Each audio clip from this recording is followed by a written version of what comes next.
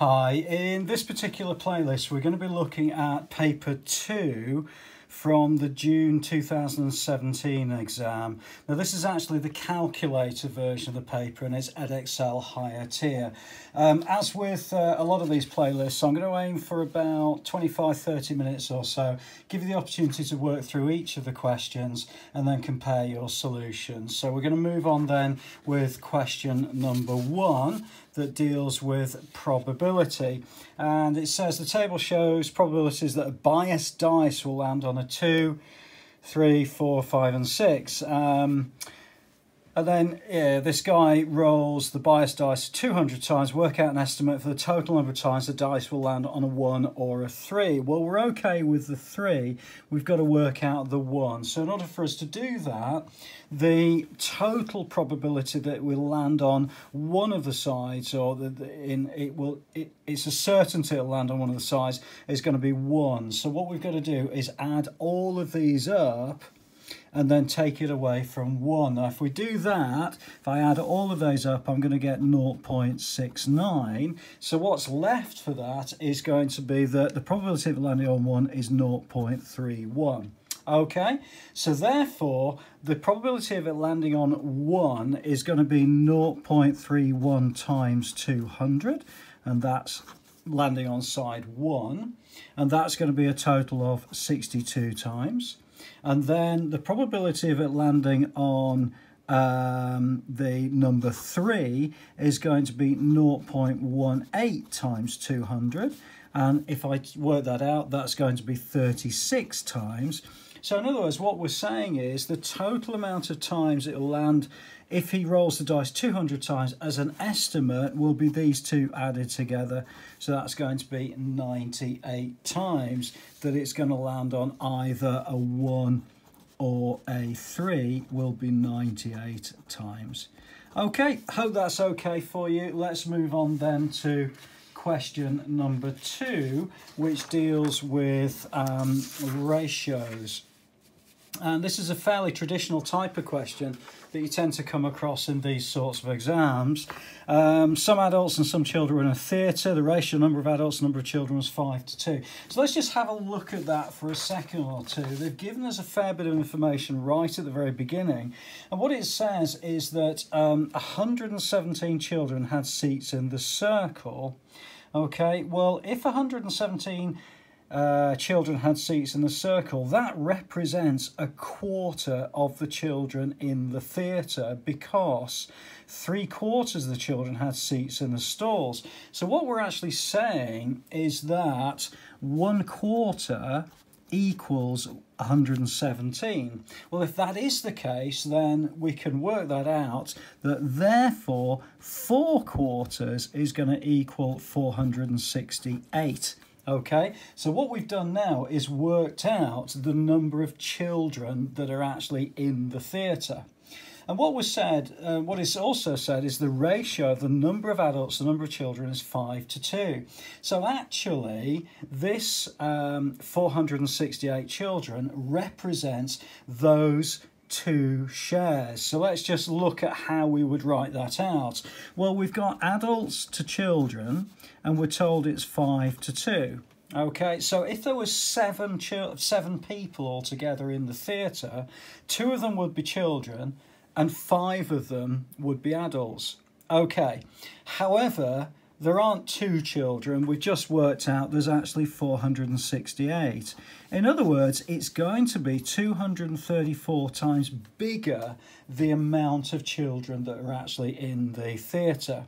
So if it's 234 times bigger, then it also follows it's going to be 234 times bigger the amount of adults in the theatre. Okay, so that's going to be 1,170 adults. So we're still maintaining the same ratio, but what we're saying is that actually, rather than there being just 7 people in the audience, there's actually that many adults, that many children, which means the total attendance is 1638 in total. Okay, now we're asked to work out whether that represents more than 60% of the audience, okay, or 60% of the seats in the theatre. So what I'm going to do is I'm going to look at whether that is a 60% percentage or not. So what we're saying is 1,638 out of 2,600 times 100, is this amount greater or less than 60%? Well, actually, if you pop that into a calculator, that's going to give you 63%. So on this Saturday, there were more than 60% of the seats filled. It was actually going to be 63% of the seats filled. Okay, so let's move on then to question number 3. And question number 3 deals with a 3D diagram. Okay, now what we're shown here is the front, the side of the cross section of a trapezoidal prism. Okay, and what we're going to be asked to do is to draw the front and the side elevations of the prism. Okay, so if we want to do that, then really we need to just look at this side here. Now imagine, if you like, that you're a tiny little ant, okay? So you're a tiny little ant, okay, or a tiny little spider, and you're looking at that massive great building. So what you're actually going to see in front of you is going to be basically a trapezoid, or a trapezium. So it's going to look like this, where if each of these 2 centimetres is 1 metre, well, if I've got to draw 2 centimetres, I'm going to draw that as 4 down there, okay, like that. And then again, I've got 2 metres along here, so it's actually going to be 4 centimetres on my grid here, so that's going to come along like that. And then I've got 0.5 centimetre up, okay, so that's going to come up just one of those, and then I'm going to join that to that, and what I end up with is that, which is actually my front elevation. Okay, so let's look then at the side elevation. Well, the side elevation, I've got basically, imagine that I'm now looking at it from this side, or if you like, this side of the building. So again, I'm just a tiny little ant looking at this, okay? If you want to draw tiny little ants all over your maths paper, that's perfectly fine. But just imagine how that's going to look. Well, it's going to look to me like I've got this shape like that, which is going to be the bottom shape here, or if you like this, where this is 1 metre across. So if it's 1 metre across, it's actually going to be 2 centimetres on my particular grid. And then it's going to have a height, now bearing in mind it's going to come up to a height of 2 metres. So actually in total it comes up 4 of these centimetres, so it looks like that. So from the front of the building, or rather the side of the building, this is how it would look to me. Okay, I hope that's all right for you. Let's move on then to question number 4. And question number 4 crops up in pretty much every paper I've done so far. It's good old speed, distance and time. So it's going to come up. And I think it makes sense for you to practice speed, distance and time questions, okay? So Ollie drove 56 kilometres from Liverpool to Manchester. He drove 61 kilometres from Manchester to Sheffield. His average speed was this. It took 75 minutes. Okay, so let's just have a look first of all at Liverpool to Manchester. And by now I think you're aware that I tend to use a lot of these little square brackets just to focus on the bits that are important. Okay, so let's just look at Liverpool to Manchester. Okay, so if he's doing that, then the formula I'm going to write in is speed equals distance over time. Okay, and I'm going to do this quite a lot in this particular question because it's important that you keep writing these formulas down and it will really help you to remember. So we're told that his average speed from Liverpool to Manchester was 70 kilometres per hour and he drove a distance of 56 kilometres per hour. So if that was the case, we would have a speed of 70, a distance is going to be 56 and the time is going to be here. Now, we need to be able to move things around a little bit, but what we end up with is saying that time equals 56 over 70. Now, if you use just reducing fractions, that will actually reduce down to 4/5 of an hour. So if I divide the top and bottom, then I'm able to reduce that down. Now, 4/5 of an hour, if you do 4/5 times 60 minutes, that's going to give you the amount of minutes which is actually going to be equal to 48 minutes. So in other words, he took 48 minutes to drive from Liverpool to Manchester. Okay, so let's have a look now at Manchester to Sheffield. So what happened in Manchester to Sheffield? Okay, so Manchester to Sheffield.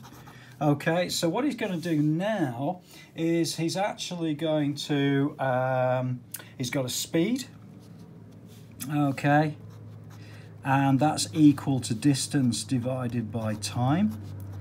Okay, and what we've got there is a distance of 61, which we're told, and a time it takes him 1 1/4 hours. It's 75 minutes. Right at the very top is 75 minutes is 1 1/4 hours. Okay, so we've got 61 divided by 1 1/4, or 1 point.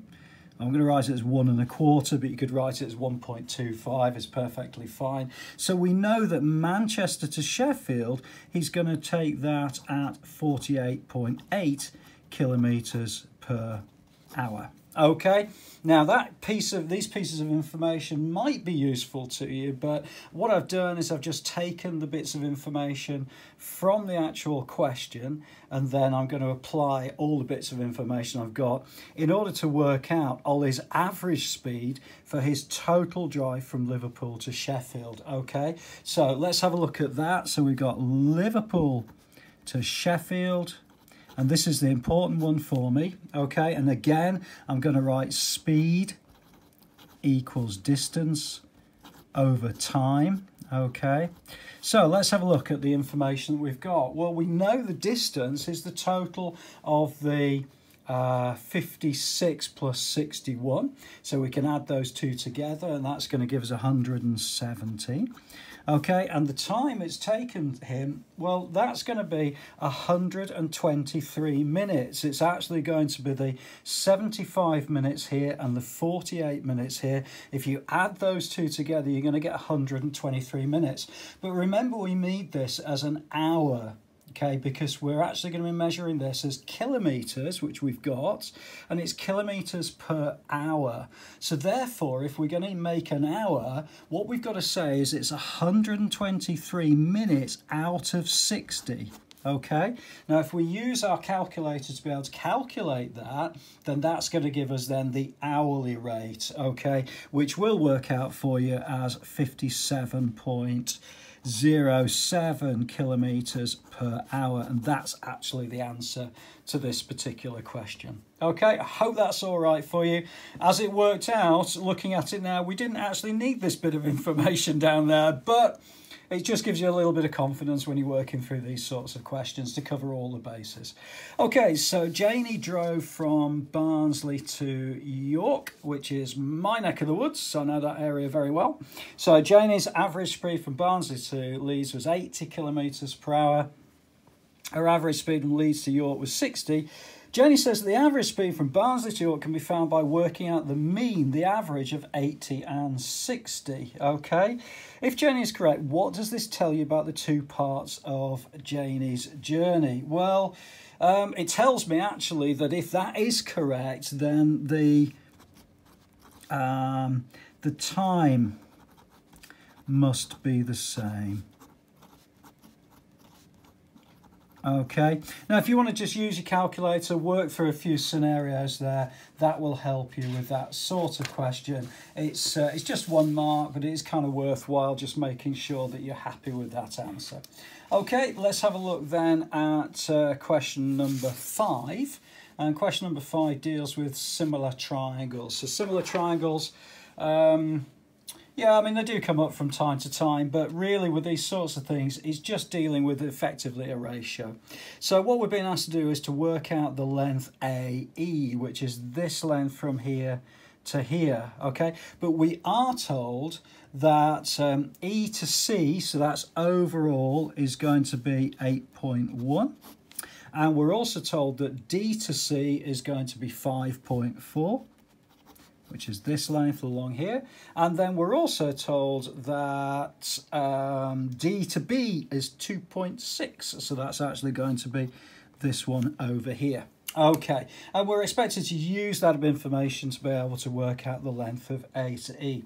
Okay, well, let's have a look at this. The two things, or the things that we do know in order for us to be able to work this out, is that we know that we've got a relationship between this 8.1 side and this 5.4 side. So what we're actually saying is how much bigger is 8.1 than 5.4?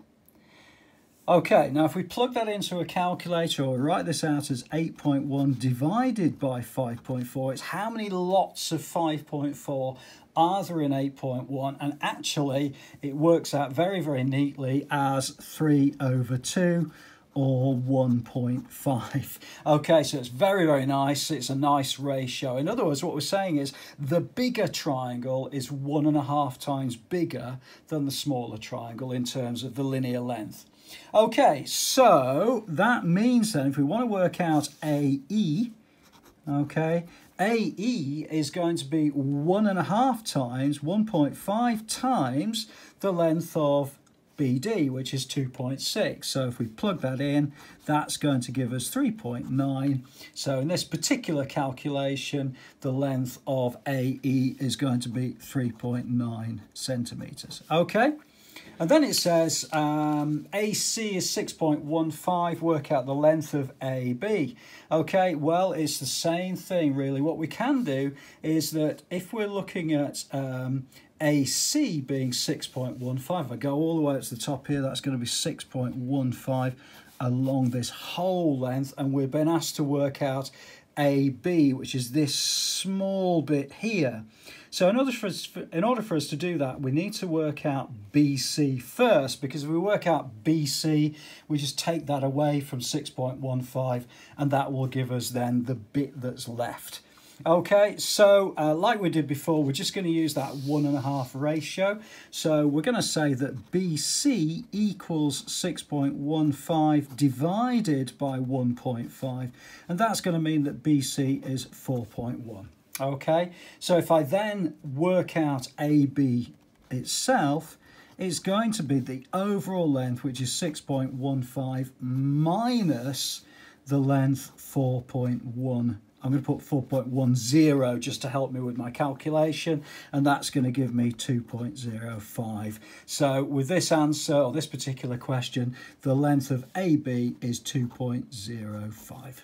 Okay, I'm conscious of the time here, so I think what we'll do is we will stop at this particular point. I think also my battery is not so good at the moment, so I think we'll stop at the end of this question 5. That's 18 minutes into the video.